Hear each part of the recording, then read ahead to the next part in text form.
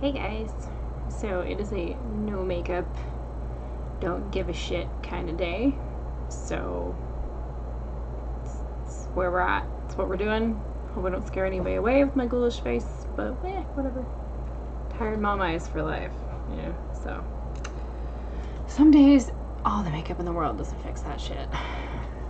Anyway, so I wanted to. Oh, I feel like I'm gonna sneeze. I wanted to make a video in hopes to kind of create a shift. I just feel the need to do this. I don't know. And I've been thinking a lot lately about what things make me feel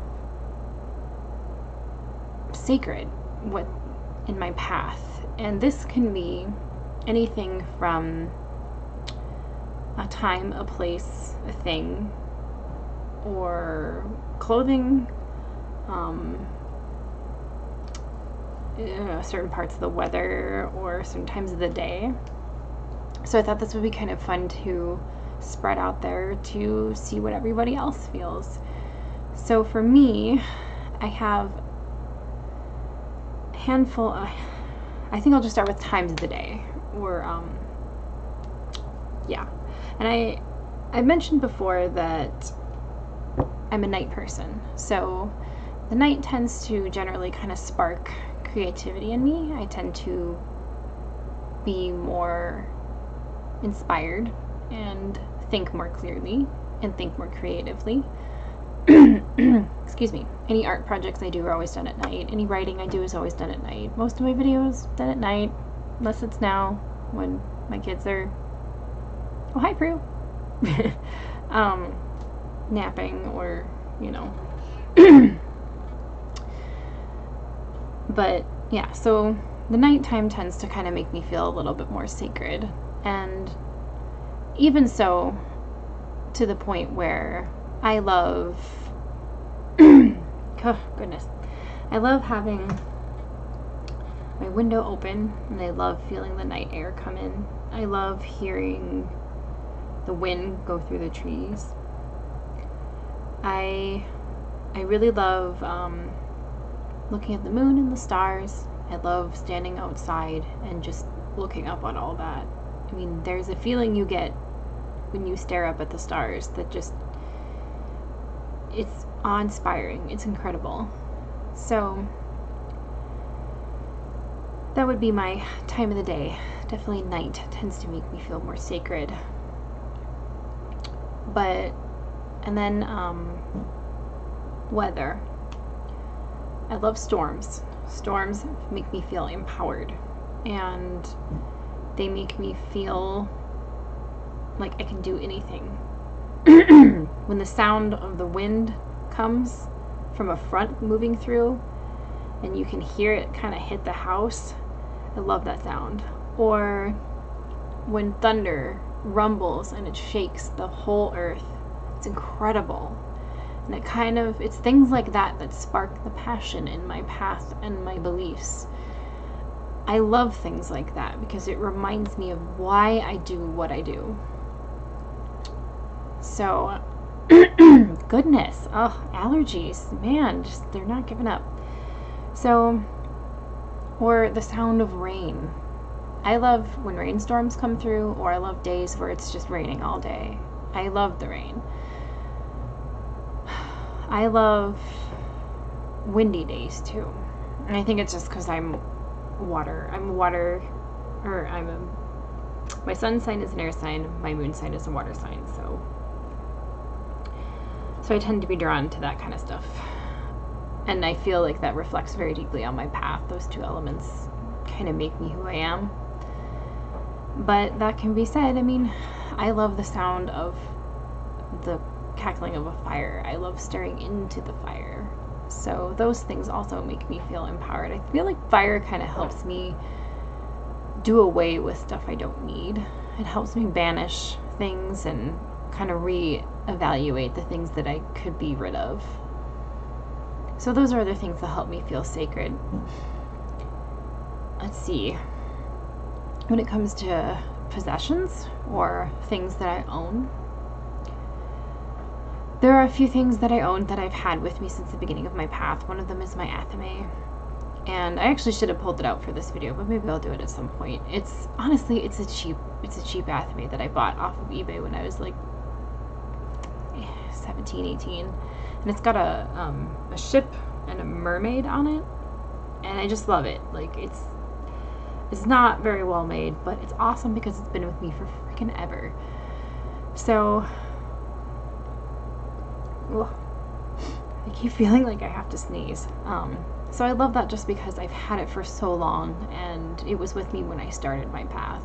And I'm a very nostalgic person, so I tend to find hold a lot of weight in things that have helped me carve my path and have been with me for so long through so much change and so much growth. Places. Well, I had mentioned in one of my videos recently, I think, that I went camping in North Cascades National Park right around this time last year, actually. And I was talking, actually, I think it was in my last video. I was talking about how those trees, kind of walking through the trails and stuff and looking up at those massive cedars and redwoods, there's just a feeling that you can't even begin to describe. I felt so sacred within myself and my practice that entire trip. I felt spiritually charged. When I came back here to Minnesota, I was elated.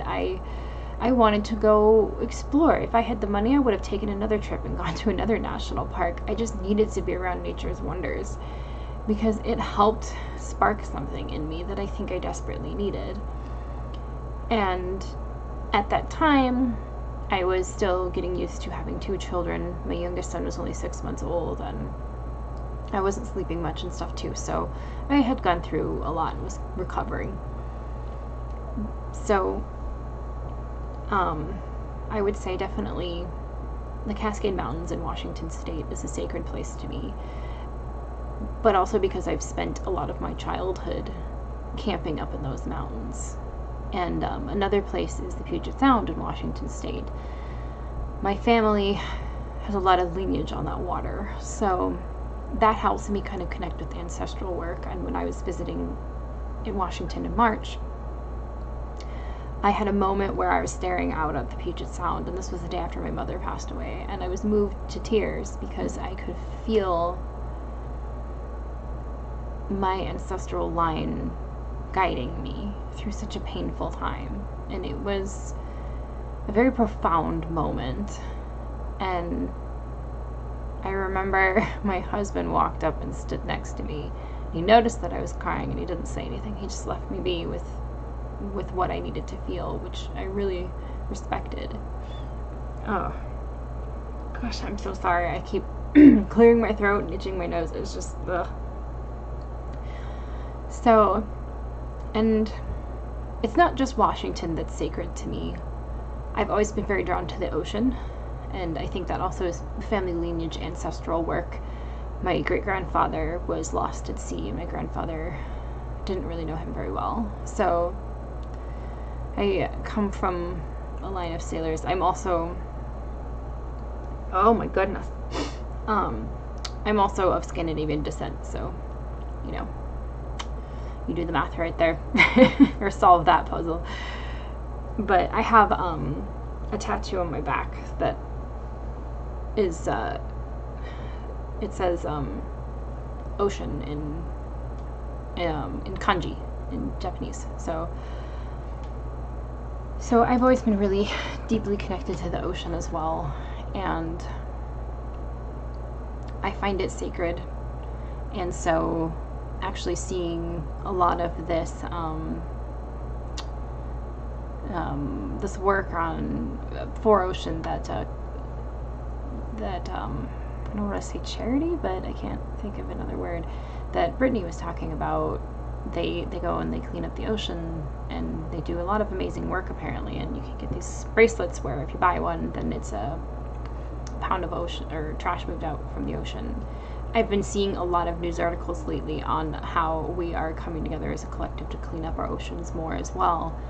And I love it. And I really want to get one of those bracelets. I need to be able to have the time where I can kind of take that money towards that.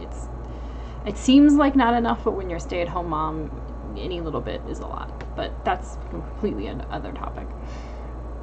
So, you know, oceans and forests and mountains are things that I view sacred. There are places on this planet that I want to go because I view them, I think that they will hold that kind of energy.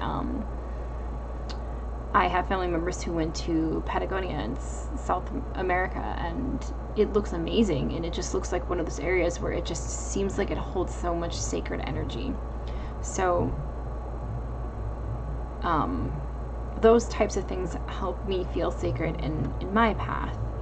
And I just think this might be kind of a fun topic because that is going to be different to every single witch, the things that make us feel sacred. And when it comes to what's here in the now, this all behind me makes me feel sacred. Our bedroom here is my space. I painted the walls my favorite color. I have everything that is me because I tried to create a space where I could go, where I could feel sacred, especially in times where it was very hard for me to do so. The ash tree out in my backyard is something else that feels sacred to me. I remember when we looked at this house and walked into the backyard and I saw that tree, I was like, wow, that thing is gorgeous and there's so much energy coming from it. It's a beautiful tree. And recently we had someone come out and assess it just to make sure it was doing okay and trim some branches off of it. And they told me that it is, I think, 50 years old. So, and that's kind of interesting because the ash tree is what supposedly Yggdrasil is. So as soon as I found that out, I was like, interesting. But sitting under that tree or putting my hands on that tree or walking on the earth barefoot, I tend to, even when my kids are playing outside, I won't be wearing shoes. I'll be barefoot just because I want to keep that connection and keep myself either feeling grounded or feeling sacred. And I feel like in this time, sorry if you hear my son, he's playing in his room. I feel like in this time where there's so much going on in our world and there's so much going on in our community and within ourselves, it's really hard for us to feel sacred, and it's really hard for us to find what we need to feel sacred. So I'm kind of hoping that this is a reminder to think about those things and to find those things within yourself that what help recharge you, what helps you feel powerful in yourself and in your path. Tell me about it. I want to know what helps you feel sacred. Let me know, because I really hope that I can spark something here. This is me always trying to like start a passionate fire. I just think that's like my goal. I don't know. Anyway, it's Wednesday. Hope you guys are having a good week. I sent my son off to preschool for the first time. Yesterday was his first day, so it was pretty emotional for me. And then this weekend I'm going camping, so I'm hoping I can make a video while I'm camping, but I'm kind of thinking I probably won't sleep much having 2 toddlers in a tent, but we'll see how it goes. But I'm going to the beautiful Whitewater State Park in southern Minnesota, so I'm super excited. I've never been there before. I'm thrilled. Even if I don't get any sleep, I'm thrilled. I hope I can do a video at some point where we're hiking or just stepping away on the campground or something, because I'm hoping I can record a little bit, because I'm sure it's going to be gorgeous. So anyway, blessed be, guys. Think about what makes you feel sacred.